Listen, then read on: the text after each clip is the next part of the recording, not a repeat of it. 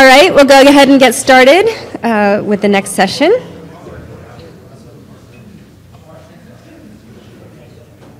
So throughout the day today, we have a series of short talks by current PIs for SaTC. And I've asked them to talk a little bit about their actual work, but also about the process and any insights that they can offer on that side.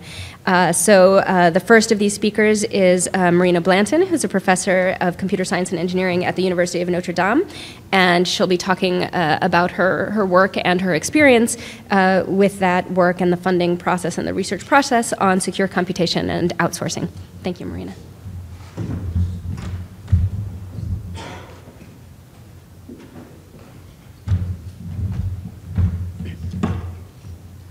Well, good morning, everyone. I'd like to start by saying that when this workshop was offered the first time 2 years ago, I told the program officers that I thought it was such a great idea and I wish that was available earlier. At the time, I already had my NSF funding, so I didn't attend the workshop, but I decided to go watch the videos anyway. So as I was watching a video of a distinguished researcher talking about the difficulty of managing a very large grant, that it had a lot of people, I was thinking that's not it. This is not what these people want. They need to hear from somebody like me, a relatively junior person who actually can speak about the failures that preceded success. And incidentally, 2 years later, I'm here speaking in front of this audience. I would like to make this talk as useful to you as I can. And so I would like to speak primarily about my experience with the NSF proposals and grants, but as a part of it, I still would like to talk about my area and the projects that I have so that you get the context for my work and my projects. Okay. So the general area of my work, this is something I spend most of my time now, is in the so-called research direction of secure computation and outsourcing. And so the idea is that we have multiple parties that have their private data, and they would like somehow engage in this collaborative computation where they submit their private data, but they don't give it away to each other. They basically evaluate some function on their data and learn the result, but nothing else is revealed about their data other than just the output that they learn. Okay? So the idea here is the computation or the security guarantees are the same as if we had this trusted third party where we all submit our data, get the result back, and so it's clear that in that setting we're not going to learn anything else other than the result. So we try to simulate basically the same setting through some cryptographic techniques. And so this work started many years ago, and by now we know that any function can be securely evaluated in this framework, but in the recent years we try to actually bring this closer to practice. We try to optimize, and there's multiple directions where you can optimize either the general techniques or you can optimize some building blocks that are commonly used in computation, for example, integer comparisons that's used in so many different functions. Or you can even build some custom protocols for very specific functions where you can exploit the structure of the computation to make it more efficient. And the second component here is secure computation outsourcing, which is somewhat related to the previous one. And the idea here is that we can have computational limited clients that don't have resources to maintain their own infrastructure. And I would like to use cloud computing to outsource their computation. But there's serious security and privacy considerations that come in place, and in particular is that if my data is sensitive, proprietary, classified, then I'm just not going to give it away to some third party. So I want to make sure that the data is protected when it's used in the computation. And the second component is that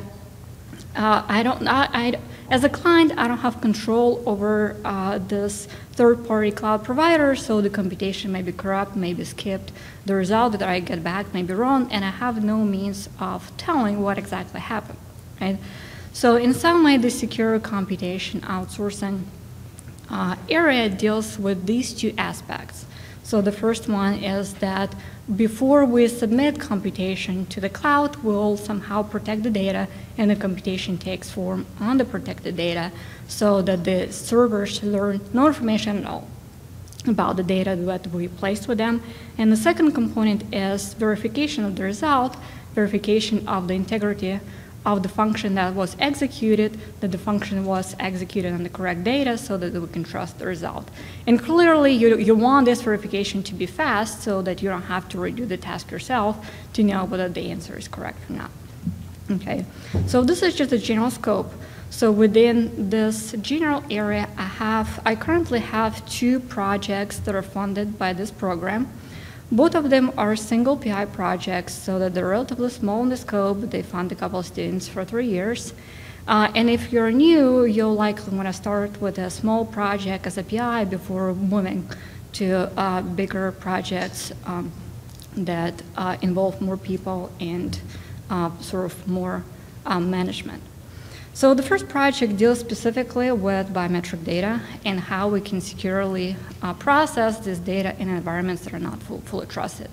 So this covers a variety of different settings when we have 2 parties, when we have more, when we have outsourcing. It also includes this integrity verification component where with the computation when the result comes back, we want to make sure that it's actually correct. And it specifically optimizes computation for the special purpose algorithms that use in biometric processing, special data representations, and deals with a lot of different biometric modalities, such as iris, fingerprint, voice data, DNA, that are all very diverse in terms of the algorithms and underlying algorithms that they use for their comparison. So the first time I submitted a proposal for this project, it was in somewhat different form. So it included 2 components. The first component was basically this part, this project and the current form, and it dealt with using secure techniques to aid processing of biometric data. We want to use secure computation techniques to protect biometric data once being used in environments that are not fully trusted. And the second component was the opposite. Basically, we want to use biometric data to aid security techniques. For example, if we have some anonymous tokens that we can use for authentication, those are prone to abuse. But if we tie them to biometric data, then basically every time you can use these anonymous tokens, you have to provide the correct biometric so that the abuse is going to be limited. Okay? So I had this project and I was excited about the idea, but when I got the proposal back, so it was clear that the first 2 parts were not equal. One was substantially bigger than the other, and the reviewers saying, oh, there's not as tightly integrated as they could be. And so, I tried to, improve this proposal, and I did not necessarily, I could not necessarily make them equal in their scope, and I could not provide a tighter integration.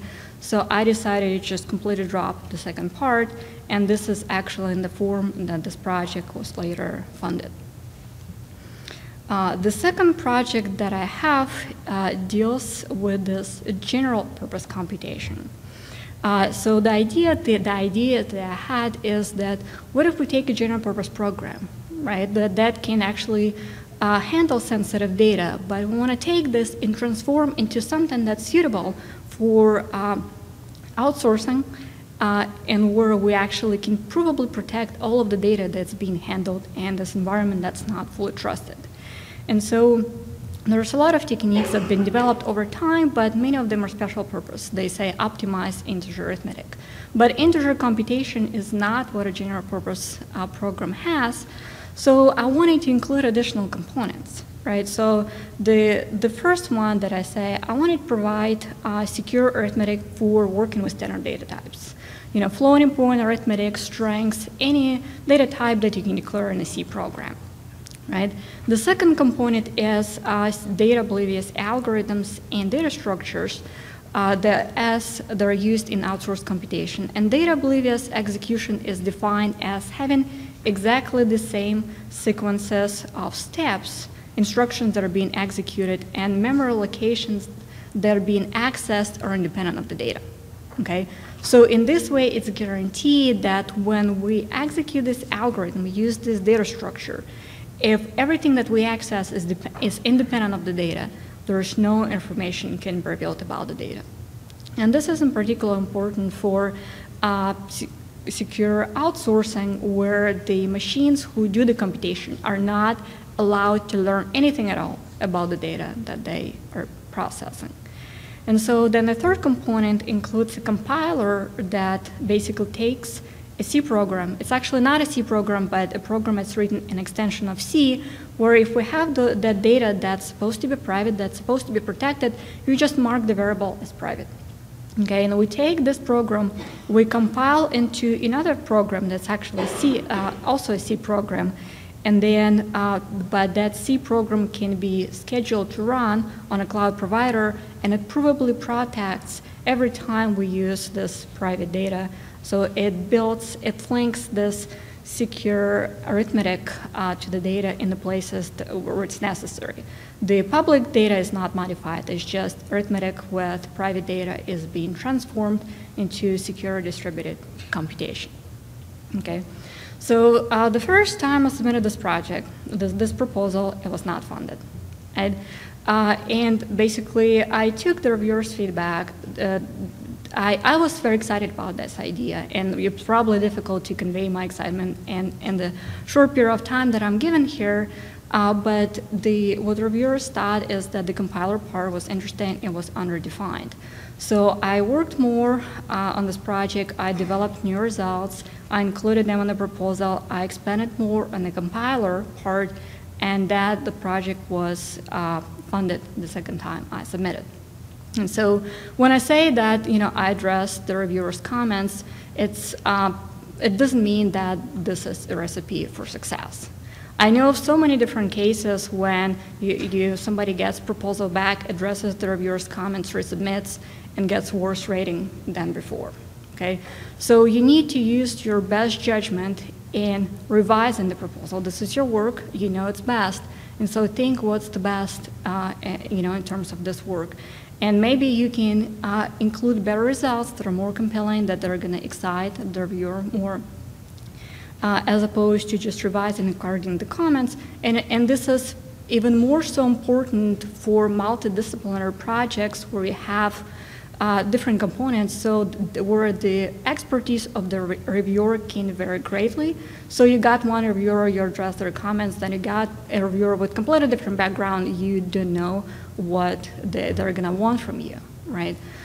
So I suggest that you use your best judgment in revising proposals. And so what I would like to talk about next, and in some way my experience, things that worked for me, things that didn't work for me. And the first thing that I want to mention is that as a new faculty, as a new PhD, you probably don't have a lot of experience with proposal writing, and most of what I saw was proposals that my PhD advisor wrote, right? But the writing style of that proposal is actually something I tried to mimic and something didn't work for me very well, okay? And the way I perceived it, that maybe not the way he did it, but the way I perceived it as that you describe your idea, you talk about different components of the project, and you describe preliminary work as one particular result with enough detail. What I had better luck with, if you actually include multiple prior results for different components of the project, where you don't necessarily describe them in a lot of detail. The reviewers actually don't want to review your research paper given this high-level idea, but if you have multiple results, you have basically more options. You choose those that are most interesting, most significant, and you put them forward in your proposal. So this ties to the second point that I have on the slide. And another thing that was helpful to me is that before I would resubmit a revision, I continued working on this project, and so I had new ideas that I can include in it in some of my better results, and that strengthens my proposals the next time I submit it. Okay, and so if you ask me, what does it take to go from a proposal to a grant, right? How can we get a proposal funded? So I would suggest that there's several important points that you want to make sure are present in your proposal. And so SaTC is a very competitive program. The very experienced people submitted, people from the best universities submitted, but it also doesn't mean that they're successful in the first time either. So I mean, everybody has a rejected proposal, and so you need to put your best effort forward to make sure that you get the best proposal that you could. And so the first thing that I mentioned here is you need to have an interesting research idea. And in some way this is understood, but what you want to make sure is you want to be excited about this idea and you want to convey your excitement through the proposal as well. So when somebody reads this, it's like, oh yeah, that sounds interesting. But the idea itself clearly is not everything. You need to provide a description of what you want to do with this idea, where you want to take it, right? And so often this will be either describe how you want to do it or include some preliminary results, but the results need to be interesting, right? I would say at least one paper or publishable result, doesn't have to be a paper, it could be a technical report, but something that's interesting, something that contributes to your field. And I suggest that if you have an option, choose the best thing that you can include, right? As, say, as a proposal reviewer, if somebody gets a neat idea that happens early in the proposal, it might wow them until the end of the proposal, and they'll be excited, right? Everybody puts their best work forward, and you should also, okay? The next thing that I mentioned in here is solid integration of project components, which in some way is as important. When I served on NSF panels, sometimes you see these proposals where people put three parts together that are not really go together well, and you know the project is not going to go anywhere, right? And so if you have a project where you include multiple components and one of them is not necessarily tightly integrated with the rest, I suggest that you think about restructuring. There are so many that read beautifully as one story, and you want to have this coherent story of why your project is great. And the project scope can matter more for proposals such as career, where if it's too small, too large, it will likely not be funded. But for general programs, you can always adjust the scope of the project. You can reduce the budget, and so you just make sure that the budget reflects the scope of the project. The next point, which I call persistence, is very important, right? So you get a proposal that didn't get funded, you gather feedback, try again. I mean, I think that many people have very exciting ideas. People can write good proposals that get positive reviews where the reviewers suggest resubmission, but it's not funded.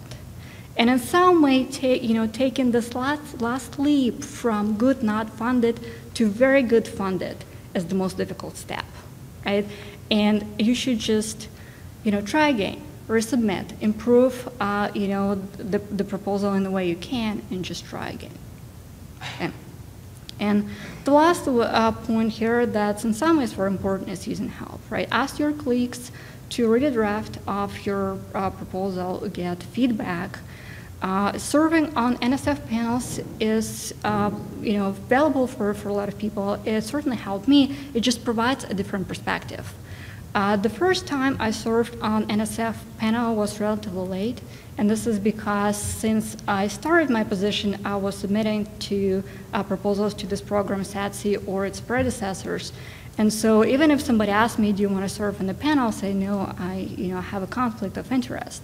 So what I ended up doing is I talked to the program officer who distributed my CV across other programs. And actually, the first panel on which I served was not for this program, was for a different program, but it also had security proposals submitted to it. okay? And clearly you can talk to the program officers with any questions. I personally wouldn't talk to a program officer, wouldn't ask a question for the sake of asking a question, but there was this one time when talking to them actually provided critical information to me. Once I got a proposal that was not funded, and the reviews just didn't make sense to me. And I want to talk to the program officer who oversaw the panel, and he provided me with critical information that actually was not included in the reviews, and that informed me how to proceed with that proposal that was actually funded the next time I tried. Okay, so I would like to stop here, and if we have time for questions, I'll take your questions. Thank you, Marina.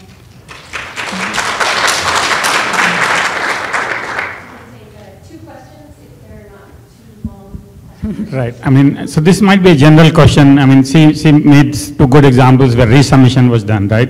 When you resubmit, do you have to say this is a resubmission of this and these are how I have taken care of the prior reviews, because the reviews will be very different and they will have totally different view of the whole thing. So what is the right thing to do? Indicate that beforehand, that these are the issues that we have taken care of? I mean, normally they're all separate submissions. There's no history associated with the proposal, so it will be looked as a new submission without prior history. You will get just new issues, hopefully. Yeah, I mean, as I said, there's no guarantee that somebody's going to like your proposal next time, especially if you get completely different set of reviewers. And so I said, for multidisciplinary, this is special of an issue. So you made a good point about having some published results or preliminary results. So the problem is I fail to understand how preliminary it should be. So you don't want to, at the same time, give a feeling that the problem is solved, but at the same time, in some sense. So, yeah, so do you have more ideas on? Well, I mean, I would say that depends on the scope of your project, right? If you have one result, you have 3 results, it still can be preliminary. If you say that, look, there are so many other things that need to be addressed within the scope of this project, and some projects clearly can be very large, so even if you have 10 publications, this is comparing to the scope of the project that's not going to be a large fraction of it. So I mean, I would say it all depends on the project and what you're proposing, so you want to propose significantly more beyond the work that already is available. All right, thank you.